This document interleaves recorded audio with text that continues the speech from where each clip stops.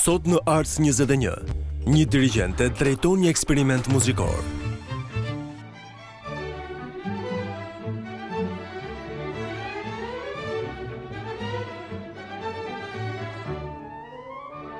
Një dirigjente me një ëndër, një kompozitor me një qëllim, dy orkestra të rinj, një nga Ukraina dhe një nga Gjermania, dhe dy koncerte, një në Lviv dhe një në Bonn. Nisemi drejt Lvivit, Ukrainë.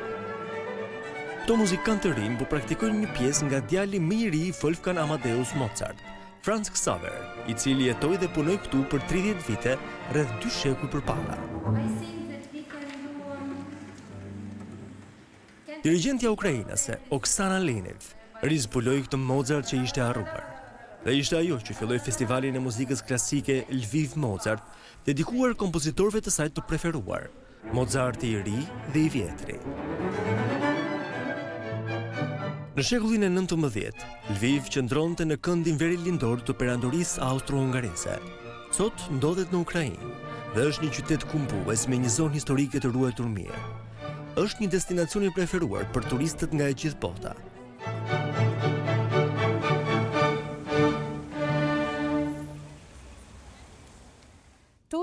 Dita e tretë e provave.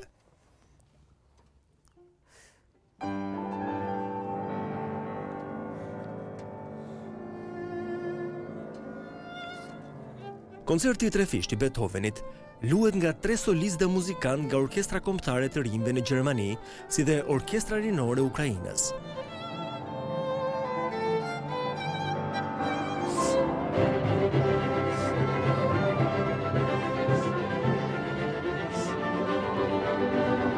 Orkestra e të Rinjve në Ukrainë u themelua në 2016 nga Oksana Lviv dhe është e bazuar nga një e tillë në Gjermani. Zum ersten Mal habe ich in Deutschland 2006 Unë punova në orkestrën Landesjugend në Bavari, për herë të parë në Gjermani në vitin 2006. Isha shumë e kënaqur me mënyrën se si kjo është organizuar në Gjermani dhe mënyra se si të rinjtë e kultivojnë këtë kulturë të hollë muzikore.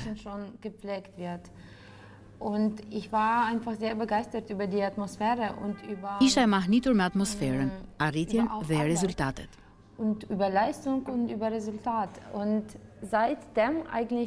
Që atëherë ka qenë ëndra ime ta sillja këtë eksperiencë në Ukrainë.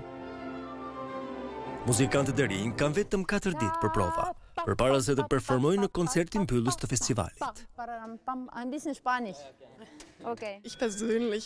Mund të më shërbejnë edhe disa ditë të tjera prova. Është goxha material për të perfeksionuar në një kohë kaq të shkurtër, edhe nuk ja kemi ndalë mban deri tani. Është një skuadër e re dhe e mrekullueshme dhe mund ta ndjeni energjinë rinore. Është e rëndësishme për mua dhe e paçmueshme. Profesionistët dhe amatorët e rinj kanë punuar dhe luajtur bukur së bashku që prej ditës së parë.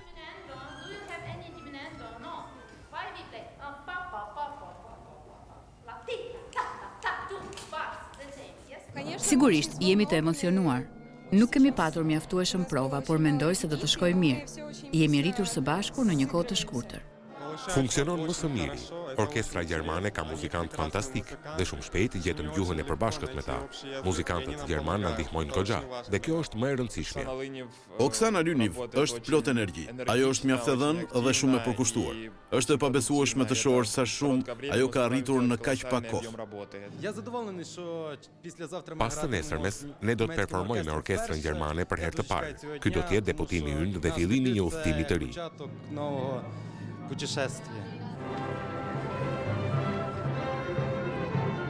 Kishim plane të shkonin për një xhiro normal, por kishin kohë vetëm për pak ditë në Lviv. Prioriteti janë provat.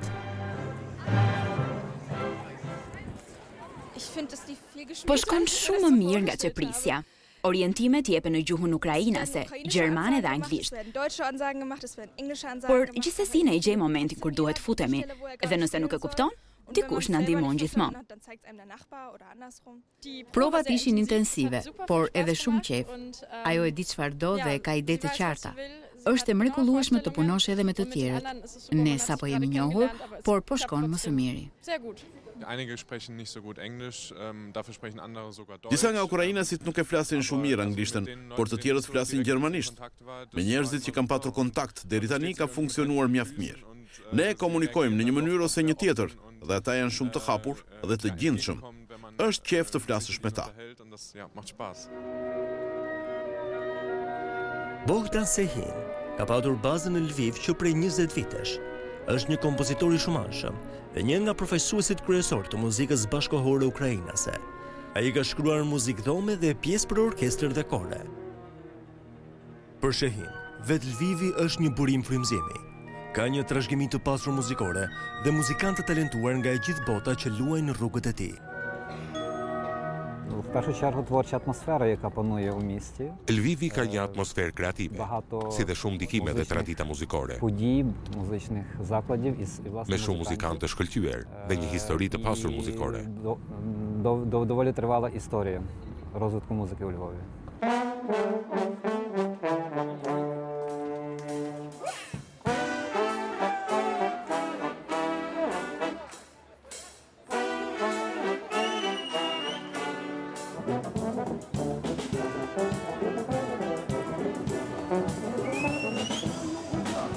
Deutsche Welle porositi një punë të re nga Bogdan Shehin për festivalin e Beethovenit në Bonn, që të performohet nga të njëjtat orkestra rinore. Це свого роду мій погляд на Львів, якби ніби я Kompozimi personifikon mënyrën si unë e shoh Lvivin. Është një portret i një qyteti shumë dimensional dhe unë përdora diçka shumë karakteristike të tij, muzikantët e rrugës. 100 vite më parë, kur Lvivi ishte pjesë e Polonisë, muzika batjar ishte shumë e famshme. Kjo më inspiroi tej mase.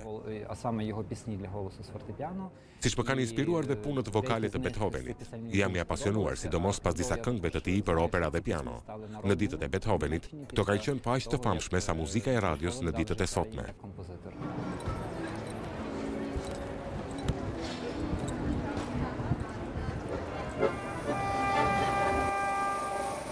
Oksana Leniv ka ardhur tek Rinok, sheshi i tregut të vjetër, për një koncert eksperimentues që është gjithashtu pjesë e festivalit.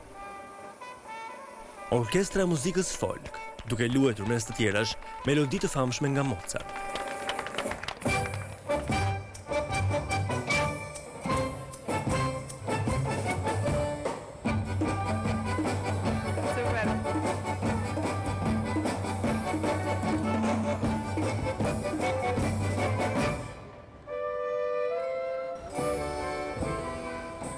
Pas 4 ditë provash intensive, Leniv është gati të dirigjojë 2 orkestra rinore në koncertin e mbylljes së festivalit në operën e mrekullueshme të Lvivit.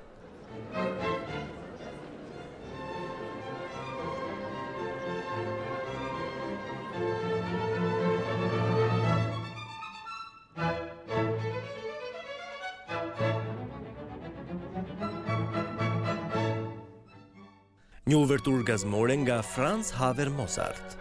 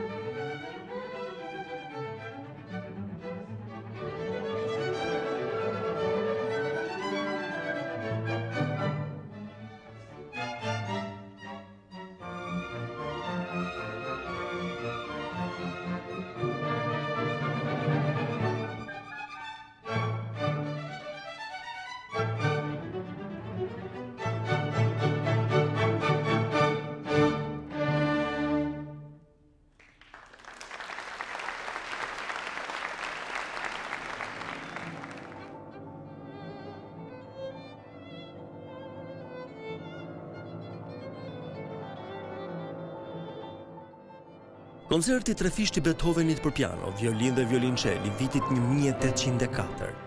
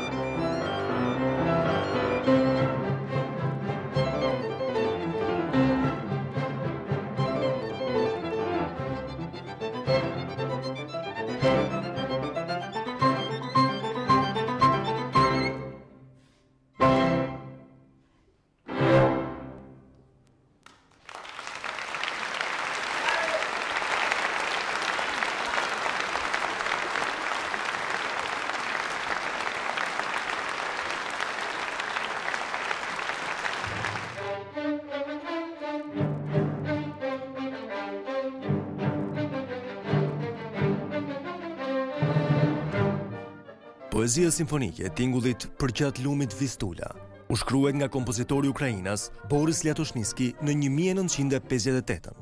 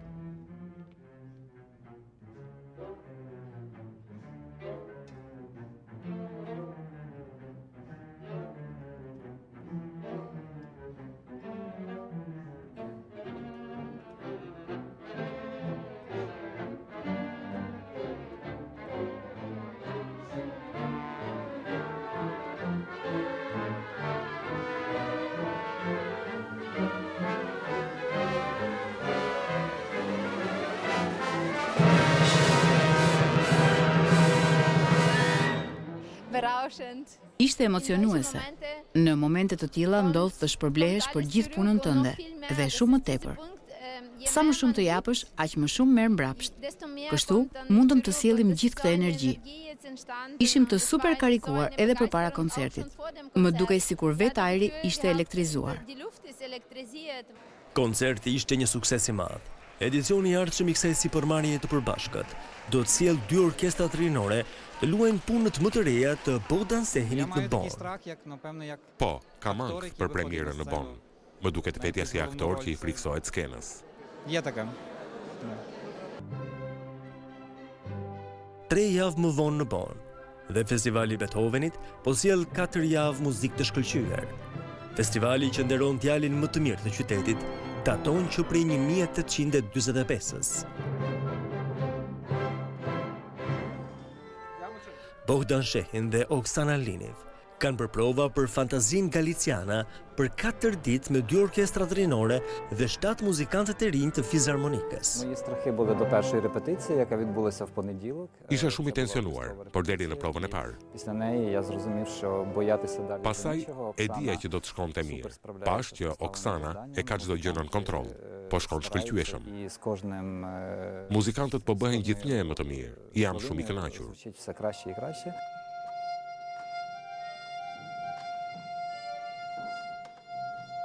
Oksana Linif, që tani po bën plane për të ardhmen. Do doja që një ditë të dirigjoja pjesën e fundit në Lviv. Ai duhet të shkruaj një pjesë të dytë, mbase një tango. Atëherë do të kishim një cikël të vogël 20 minutash.